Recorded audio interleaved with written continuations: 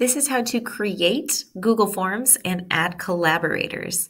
So right now I'm in my Google Drive, which I can get to through my waffle. And if I'm here, I'm going to click this new plus button.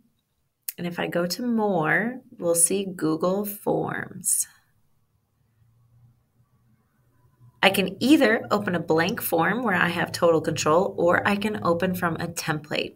Either way is fine. The templates are worth exploring. They already have some things laid out for you, and you just have to fill in the blanks. Otherwise, we're going to create a blank form so we have more control. So here we have our practice form. Whoopsies. Our practice form. So we titled it, and if I click up here, that title will automatically transfer. I can organize it up here so I can make sure that it's organized in my drive and add it to a certain folder. And if I click this button up here, these three little dots, I can add collaborators.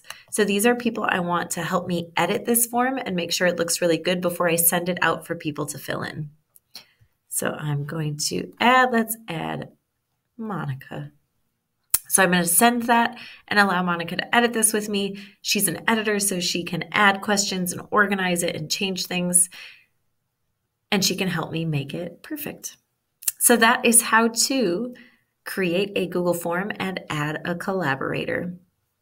If you're in your Google Drive from this waffle, you can also go to your forms, which will show you all of the Google Forms that you've created or that are shared with you. So you can see here all the forms that you've been working on or that you've created. And up here at the top, you have all of these different templates that you can work on. So if you want to use it as an exit ticket, what a great way to open it up. And you just have to change and edit the things that are there in order to make it your own.